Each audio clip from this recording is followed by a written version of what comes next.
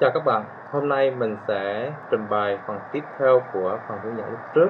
Đó là hướng dẫn phương pháp bắt quân, cờ sống và cờ chết, cũng như là trình bày thêm về các hình cờ sống và cờ chết thường gặp trong thi đấu. Thì đầu tiên mình trình bày về phương pháp bắt quân, cờ sống và cờ chết. Về căn bản bắt quân thì mình sẽ trình bày đầu tiên là bắt đôi, bắt cửa và bắt ôm. Về bắt đôi là khi một con cờ đánh xuống, chúng ta sẽ bắt được hai con quân cùng một lúc. Ví dụ nếu chúng ta đánh quân cờ ở đây thì buộc lòng đối phương phải chọn một trong hai đám quân, đúng rồi. Thì nếu trắng nối đây thì chúng ta ăn hai con cờ trên này. Vâng, thì tương tự ở trong cái đám quân ở dưới, nếu chúng ta quân trắng đánh ở đây thì sẽ bắt hai đám đan cùng một lúc. Đám đan buộc lòng phải chạy đám bên trái, đúng không ạ, bằng cách ăn cái con quân này, và quân trắng chỉ việc ăn hai quân còn lại. Và tiếp theo tôi xin trình bày về bắt cửa. Bắt cửa là bắt đối phương tựa cửa do quân đan tạo ra.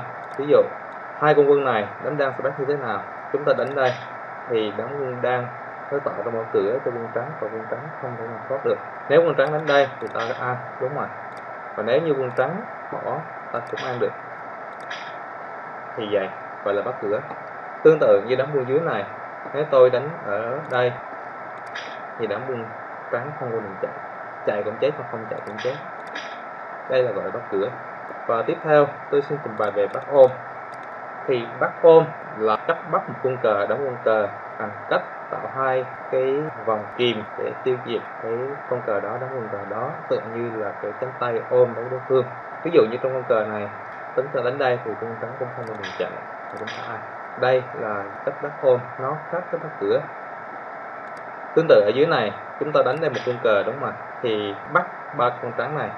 Khi bắt ba con trắng thì ba con trắng buộc phải chạy. Chúng ta tiếp tục bắt vào con trắng ở đây là thấy đường chạy rồi.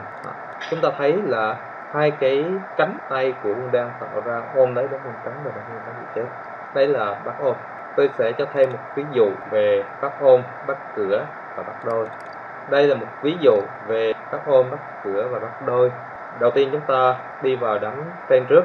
Khi tôi bắt đây thì đám con trắng này phải chạy, đúng không? Đến đây tôi bắt một lần nữa thì con cờ này gọi là bắt đôi, vì nó bắt hai đám quân cùng một lúc, và buộc lòng quân trắng phải chọn một đám quân để chạy, thì tôi chỉ việc ăn đám kia. Tiếp theo tôi trình bày về bắt cửa ở đám quân bên dưới bên phải. Thế các bạn làm sao để bắt cửa ở trong cái đám quân này?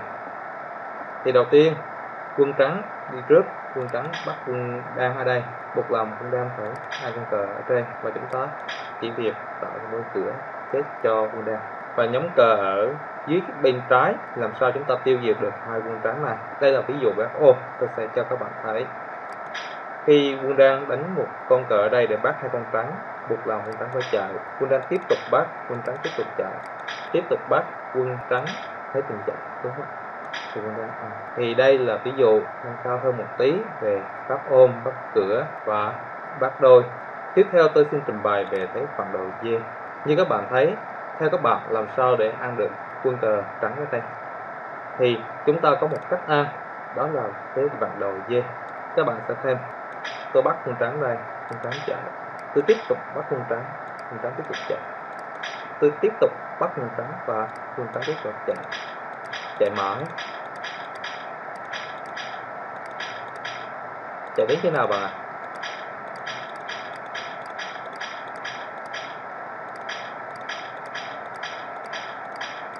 Vâng, đến đây thì quân trắng không còn chạy được nữa, chúng ta chỉ việc ăn thôi.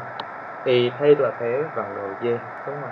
Nếu như các bạn rơi vào thế này, các bạn đứng vai trò là quân trắng thì không nên chạy, bởi vì chạy cũng chết. Cách tốt nhất là bỏ nó đi chiếm những vị trí khác. Tuy nhiên nếu quân trắng có quân tiếp viện ở đây thì chuyện gì sẽ xảy ra? Chúng ta sẽ vặn đầu dê này. Các bạn thấy quân trắng chạy, tiếp tục chạy, và đến đây quân trắng đã thoát. Đồng thời để bắt được đám quân trắng này, đám đang tạo ra vô số điểm yếu trên đường chạy của mình, và khi đó quân trắng bắt đôi ở rất là nhiều vị trí, đúng không ạ? Các bạn thấy Cờ trắng như nở hoa ngoài cờ, tạo rất nhiều mát và cái vùng kiểm soát rất là rộng. Quân đang bị chia cắt rất là nhiều. Và ta nói thì nếu như quân trắng có tiếp viện thì các binh quân đang không nên bắt đầu dê. Làm sao biết được là quân cờ tiếp viện đó có ảnh hưởng đến việc bắt đầu dê hay không, thì mình sẽ chỉ bằng cách tính trên đường chạy của quân trắng mình có thể bắt ra được. Thì tương tự quân đen nó sẽ đi hai bên như vậy với vị trí là chạy như vậy, đúng không ạ? Thì ở đây những vị trí này là những vị trí mà có thể tiếp cận được đến đường chạy của quân trắng và sẽ cứu viện được cho quân trắng. Đây là cái vị trí mà nếu như có quân tiếp viện thì quân trắng sẽ được cứu. Nếu xa hơn thì quân trắng sẽ không được cứu. Ví dụ nếu như ta đặt quân trắng đây thì các bạn có thể vận động dây được.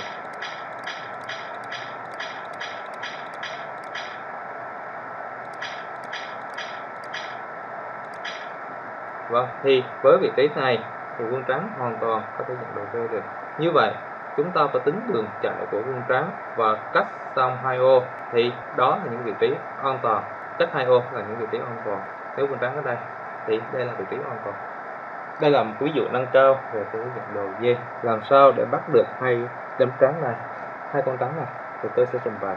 Đầu tiên tôi bắt quân trắng chạy, tôi tiếp tục bắt ôm quân trắng chạy, tôi tiếp tục bắt quân trắng chạy, tôi tiếp tục bắt quân trắng chạy, tiếp tục bắt quân trắng tiếp tục chạy, và bây giờ là vào thế nhận đầu tiên.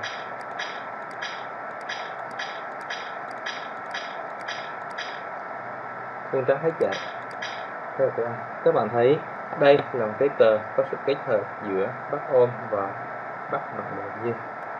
Các bạn trong trường hợp này chúng ta có thể vận dụng cái vận đầu dê để bắt được đám quân trắng này không ạ? Tôi sẽ thử ha. Câu trả lời là không, bởi vì trên đường chạy quân trắng can thiệp vào đường chạy của đường bắt quân của quân đen. Các bạn sẽ xem. Vâng, đến đây quân trắng thoát. Vậy còn cách nào khác để bắt quân trắng trong trường hợp cụ thể này hay không? Thì chúng ta có một cách gọi là bắt khóa. Khi chúng ta đánh một con cờ, chúng ta tạo hai cửa, quân trắng không bị bắt liền lập tức, nhưng quân trắng cũng không thể chạy được. Giả sử quân trắng chạy đây, chúng ta chặn lại và tạo thành thế bắt cửa. Quân trắng chạy đâu cũng không thể thoát được. Đây gọi là bắt khóa. Để minh họa, tôi sẽ ví dụ thêm về một số thế bắt khóa.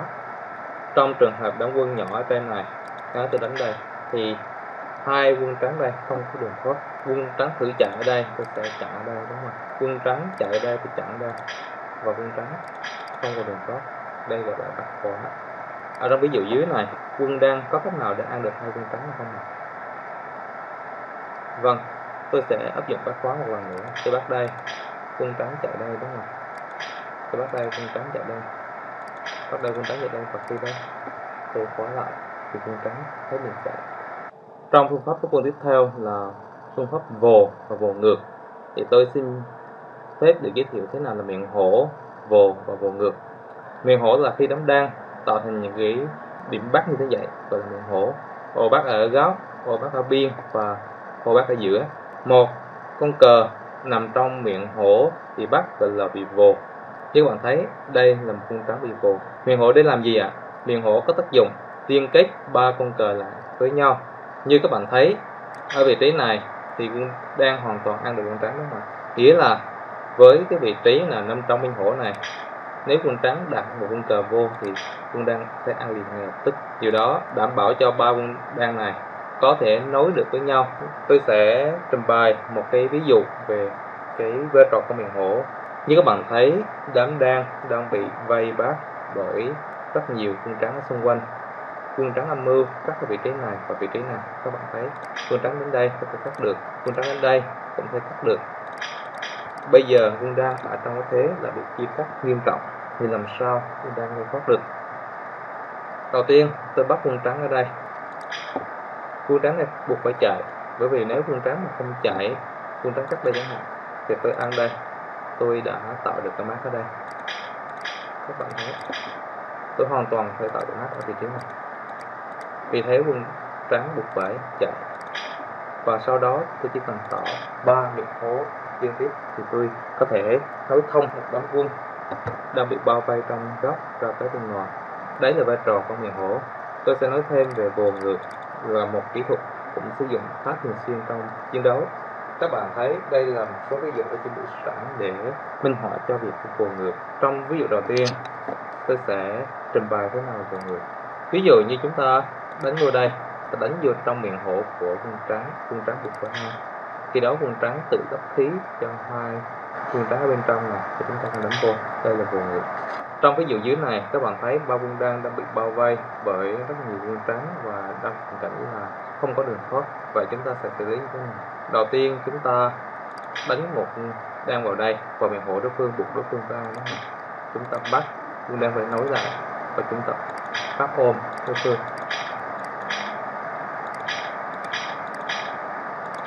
Chúng ta bắt đại đầu dê và đánh trắng đã chết.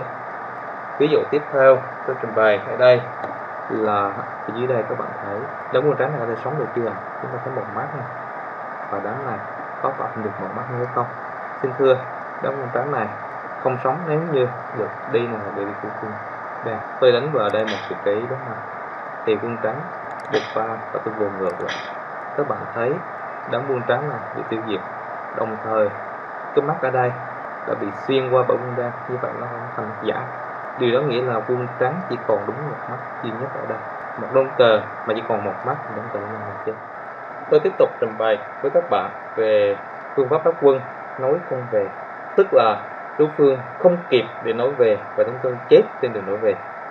Minh họa bằng ví dụ ở trên này, các bạn thấy đây đám trắng đang nằm trong vòng quay của quân đen và chúng có thể được nối về nếu đám trắng đánh vào những vị trí này, nhưng chúng ta là quân đen, chúng ta không cho phép đối phương nối về kịp bằng cách chúng ta đánh đây. Khi đó nếu như đám trắng nối về đây thì điểm này chúng ta tiêu diệt. Tương tự như đám dưới này, đám trắng đã bị bao vây ở đầu này và có thể nối về được. Nếu chúng ta giả sử quân đen đánh đây thì đám trắng chỉ việc nối đây, quân đánh tiếp ở đây thì đám trắng về, quân đen không làm các bạn. Vậy chúng ta làm sao? Thì có một cách là chúng ta kết hợp giữa cái vồ lúc nãy, thì chúng ta vồ đây thì buộc lòng quân trắng và chúng ta ở phía đây quân trắng nối về thì chúng ta ở trong ví dụ trên này các bạn thấy tưởng chừng quân trắng cái này sẽ sống và hai quân đen này sẽ bị chết, nhưng hoàn toàn chưa chắc. Chúng ta dùng thế vồ ngược trước, chúng ta vồ ở đây quân trắng lên đây đúng không, buộc lòng bên đó và chúng ta tiếp tục bắt ba quân trắng này thì đám quân trắng này nối đây đúng không, khi chúng ta ăn đây đám quân trắng này phải chết. Trong đám quân dưới này làm sao để đám quân đen có thể ăn được đám quân trắng, không cho quân trắng chịu nối về, thì chúng ta cũng áp dụng là thế vồ ngược. Đây chúng ta đưa vào miệng hổ của trắng, buộc lòng trắng hai lựa chọn.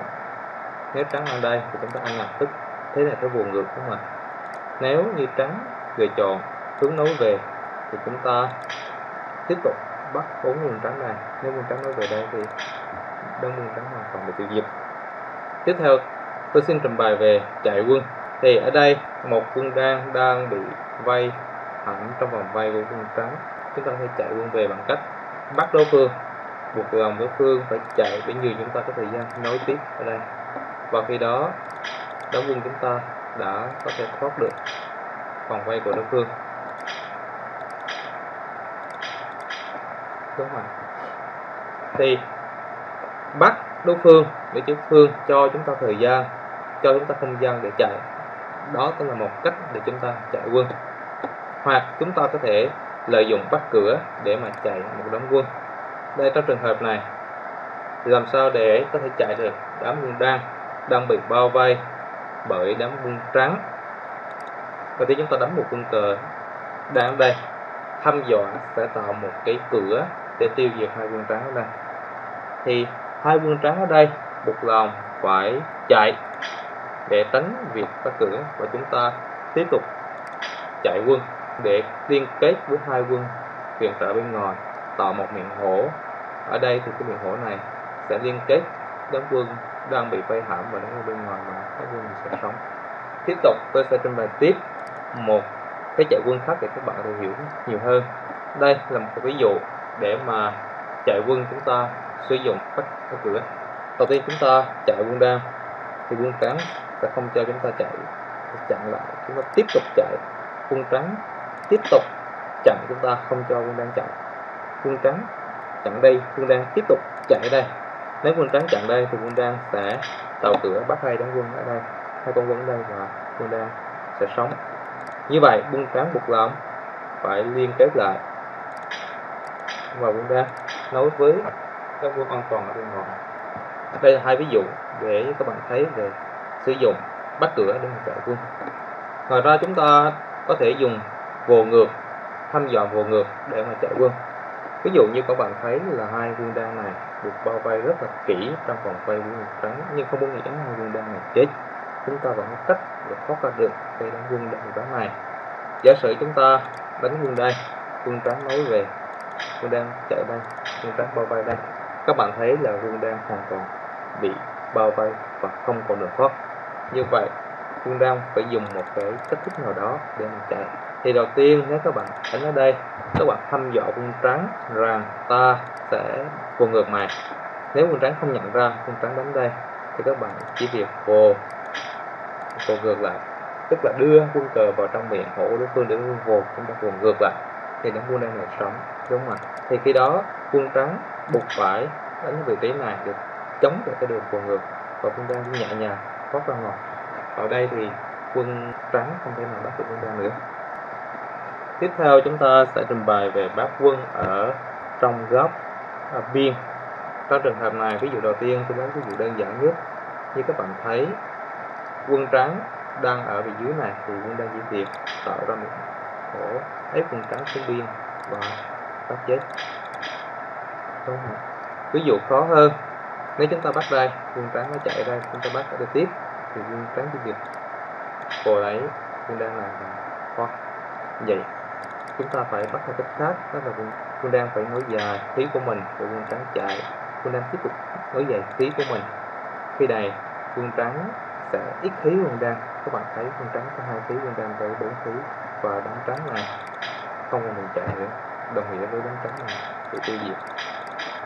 Và tiếp theo, khi các bạn thấy quân trắng tấn công ở đây để chia cắt hai đám quân này, đầu tiên chúng ta bắt quân trắng chạy, chúng ta tiếp tục chặn nó lại.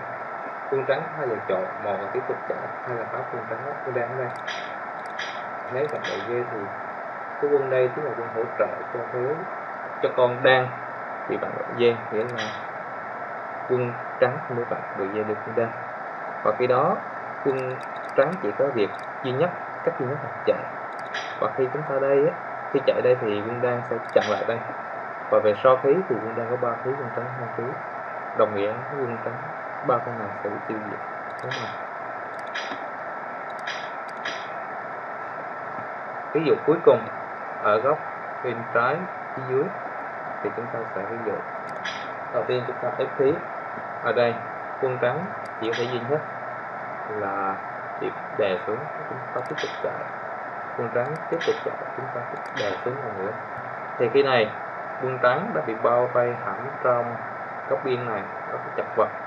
Đồng thời cái vị trí này bị tấn công bởi những quân đang ở phía dưới này, nên là ở đây gần như không có khả năng tạo được nắp sống. Nhưng tại sao quân đang không chặn ở đây? Bởi vì quân đang chặn ở đây thì các bạn sẽ thấy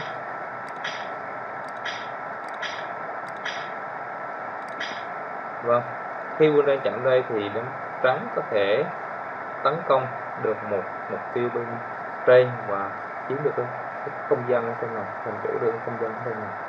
Quân đang sẽ được 3 quân trắng ở đây, vì thế ở đây chúng ta không nên chặn ngay lập tức đây mà chạy.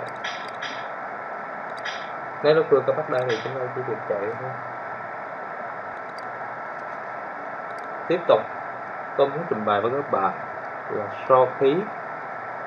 Thì trong phần so khí thì chúng ta sẽ bàn tới vấn đề kéo dài khí và siết khí trong trường hợp chúng ta không đủ khí để tiêu diệt đối phương.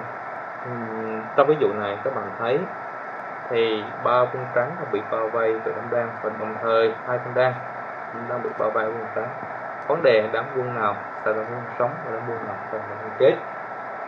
chúng ta thấy ba quân trắng còn 1, 2, 3 khí, hai quân đen chỉ còn 2 khí, đồng nghĩa nếu như quân đen không có một cái giải pháp nào đặc biệt thì đám quân đen sẽ bị chết. Thì đầu tiên chúng ta sẽ nối dài khí và chúng ta bắt quân trắng, buộc là quân trắng chạy, chúng ta nối dài quân đen. Khi này các bạn đếm quân đen là có được 1, 2, 3, 4 khí, quân trắng chỉ còn 3 khí, đồng nghĩa với việc đám quân trắng này không còn đủ khí để sống và chúng ta sẽ tiêu diệt quân trắng này trước. Tiếp tục các bạn sẽ thấy đám quân trắng dưới này không còn đường chạy, còn 3 khí, đám quân đen cũng không còn đường thoát, vậy còn 2 khí. Chúng ta phải có một phương pháp nào đó để nối dài khí cho quân đen, nhiều khí quân trắng và tiêu diệt. Đầu tiên chúng ta đánh quân đen ở đây để chạy khí ra ngoài. Quân đen có 3 khí thì quân trắng sẽ ép khí một lần nữa. Quân trắng ép đây được thưa không, chúng ta sẽ tạo cửa bắt chết quân trắng. Vì thế quân trắng sẽ phải nối lại và đồng thời ép khí quân đen. Quân đen tiếp tục đến đây thì các bạn thấy quân đen đã lên được 4 khí và khi đó quân trắng chỉ còn 3 khí, đồng nghĩa rằng đám quân trắng này không đủ để sống sót, đúng không? Còn một cách khác, tức là nếu chúng ta không thể kéo dài khí hơn khí đối phương để tiêu diệt đối phương thì chúng ta có thể dùng phương pháp là ép cho đối phương giảm khí và chúng ta sẽ thắng. Đầu tiên trong cái ví dụ này chúng ta sẽ để cho đối phương vồ chúng ta trước và chúng ta hăm dọa vồ ngược lại thì đám trắng phải nối khí vào đây. Khi đó các bạn sẽ thấy quân trắng chỉ còn 3 khí, quân đen cũng còn 3 khí. Như vậy chúng ta đánh trước thì đám trắng này sẽ chết.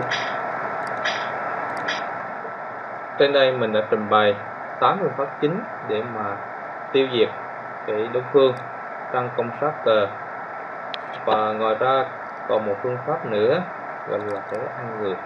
Như các bạn thấy thì trong trường hợp này đám đen đang bị bao vây bởi đám trắng. Vậy làm sao đám đen có thể thoát được? Thì đầu tiên chúng ta bắt ở đây thì quân trắng bắt ở đây, chúng ta ăn đây, quân trắng vồ ngược. Như vậy chúng ta chỉ có một cách duy nhất là chúng ta đánh vào vị trí này, ép khí chúng ta. Nếu quân trắng ép đây thì chúng ta ăn đây đó nè, quân trắng không làm như vậy, quân trắng buộc lòng phải ép khí bên ngoài. Chúng ta còn một khí, chúng ta tiếp tục chạy vào đây, chúng ta chấp nhận để cho quân trắng ăn và cái này chúng ta đánh vị trí này, chúng ta ăn ngược lại. Thế này gọi là ăn ngược, bằng cách hy sinh ra một đám quân để chúng ta có cái khâu ăn ngược của đối phương. Bây giờ tôi sẽ trình bày lại cái cờ sống và cờ chết, mắt thật, mắt giả. Mắt thật là mắt mà không thể xuyên qua bởi quân đen. Mắt giả là mắt mà quân đen có thể xuyên qua quân trắng và ép cho cái mắt đó biến mất. Thì điều kiện để một đám quân sống thì đám quân đó phải ít nhất có 2 mắt thật. Trong trường hợp này chỉ có một mắt ở đây gọi là mắt thật, còn tất cả mắt giả. Vì sao? Mắt này quân đen có thể xuyên qua được và ăn được. Tương tự mắt này còn là mắt giả, bởi vì khi quân đen ép đây, nếu như chúng ta không nối lại đây đúng không ạ, thì quân đen không ăn được, là mắt giả.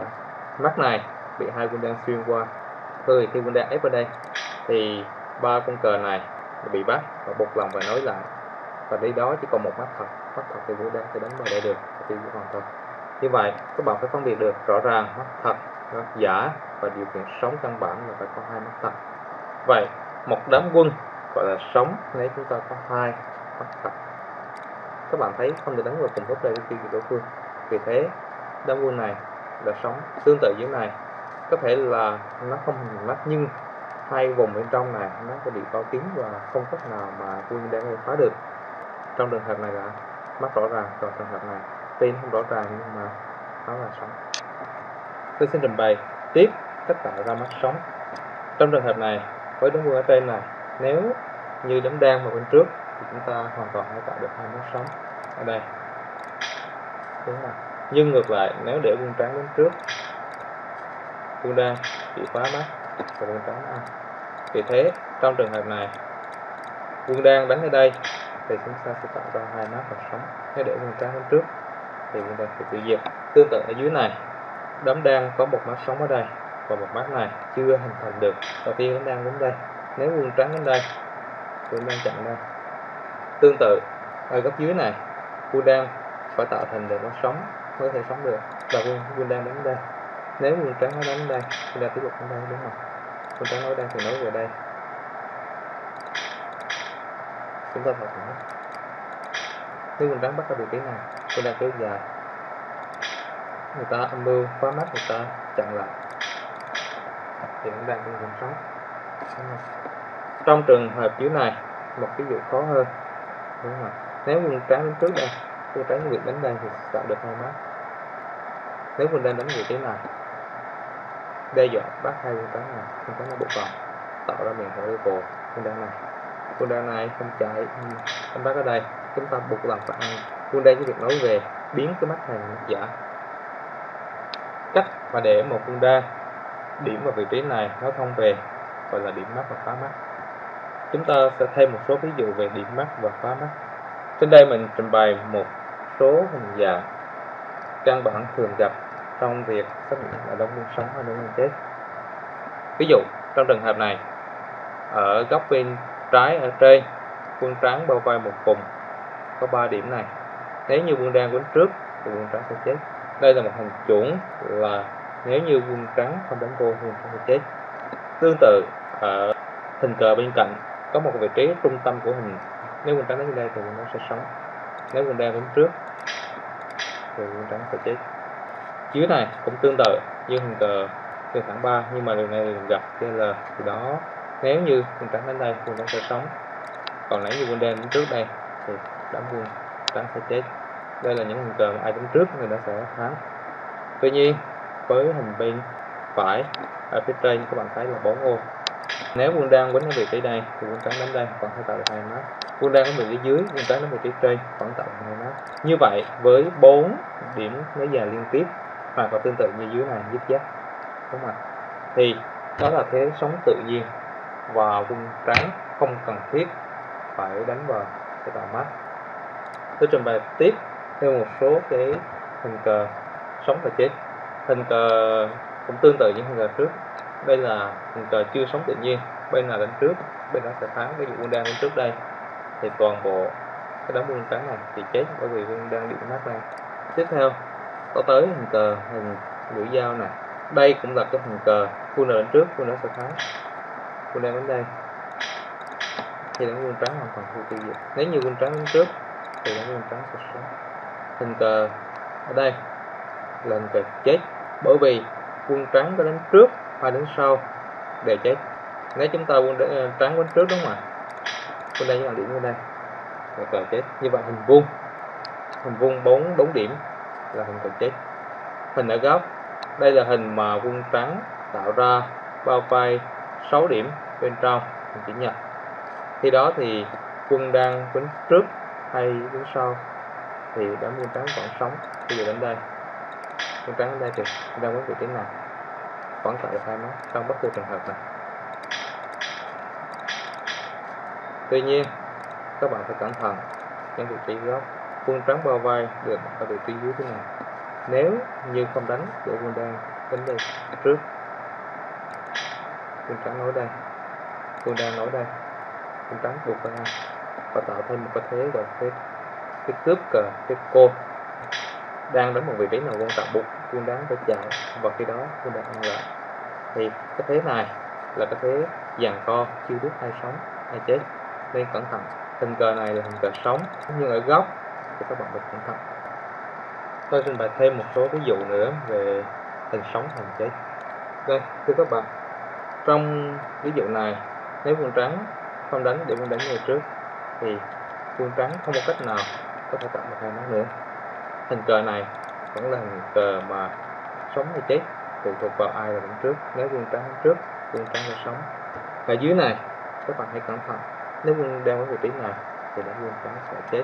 Nếu như quân đánh trước thì quân trắng sẽ sống. Ví dụ quân đang đánh đây ha,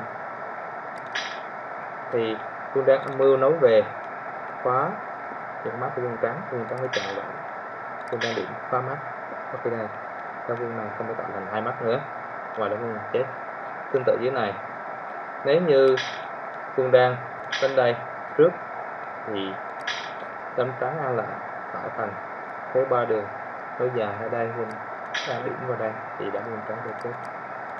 Còn nếu như quân trắng đến trước thì đương nhiên quân trắng sẽ sống, đúng không? Thì đó là một số cái ví dụ về hình cờ sống và chết, cũng như một số cái cờ để các bạn có thể tham khảo ứng dụng trong diễn. Tiếp theo tôi xin trình bày về sống chung. Sống chung là hai đám quân mà không thể đám nào tiêu diệt đám nào, mặc dù là không tạo được hai mắt sống. Trong ví dụ này các bạn thấy ví dụ trên này, đám quân đan đang bị bao vây bởi đám quân trắng, và đám quân trắng đang bị bao vây bởi đám quân đan. Hai đám quân này không thể nào tiêu diệt lẫn nhau được và buộc phải sống chung với nhau, mặc dù chúng không đủ khí. Ví dụ nếu như quân trắng đến đây, lập tức quân đan đám quân trắng này sẽ bị tiêu diệt. Nếu như quân đan đến đây thì quân trắng cũng như vậy. Hai cái vị trí này không ai hướng đến vô hết, đám quân này sẽ sống, gọi là sống chung. Tương tự, ba quân cờ nằm trong đám quân đan này thì ba quân cờ này sống chung với đám quân đan. Lý do, nếu như quân đan cố tình muốn ăn đám quân trắng này sẽ tạo ra thế hình cờ 3 điểm nối liền, khi đó quân trắng điểm ở đây và quân đan sẽ chết hoàn toàn. Ngược lại, nếu quân trắng muốn tiêu diệt quân đan bằng cách ép thiết quân đan thì quân đan sẽ ăn, tạo thành một cái thế sống là 4 điểm nối liền. Khi đó quân trắng đứng trước hay đứng sau đều không thể tiêu diệt được quân đan, đúng không? Thì thế này không ai muốn tiếp để tạo cái lợi cho đối phương, nên hai đám quân này đều sống, gọi là sống chung. Thế trên thế dưới này cũng tương tự nhau. Nếu quân trắng đánh vào đây thì quân đan sẽ sống. Nếu quân đan mà đánh vào đây thì đám đan sẽ chết. Tương tự với ở góc bên dưới phải, các bạn thấy đám đan cũng không cách nào tiêu diệt được hai con trắng bên trong này. Nếu đánh đây thì sẽ bị tiêu diệt. Còn đám trắng cũng không cách nào tiêu diệt đám đan, bởi vì nếu như đám trắng mà đánh vào vị trí này thì đám trắng có thể tiêu diệt, phải bắt cho đám đan. Như vậy trong trường hợp này, khi hai đám không thể giết nhau, mặc dù không đủ để tạo thành hai mắt, thì vẫn có thể sống chung được với nhau. Trên đây mình trình bày về một số bát quân căn bản về sống, về chết, điểm mát, phá mát. Tiếp theo cái phần mà điểm mát, phá mát, những cái căn bản này thì sẽ có những cái phương án về bố trí quân cờ, triển khai quân cờ như thế nào, cũng như là những cái cách bắt quân tạo khí ở mức độ cao hơn. Theo ý kiến cá nhân của mình thì ở giai đoạn này chúng ta cũng chỉ nên đánh ở bàn 9x9, 13x13 để giảm cái thời gian luyện tập các kỹ năng không sát. Cảm ơn các bạn đã theo dõi.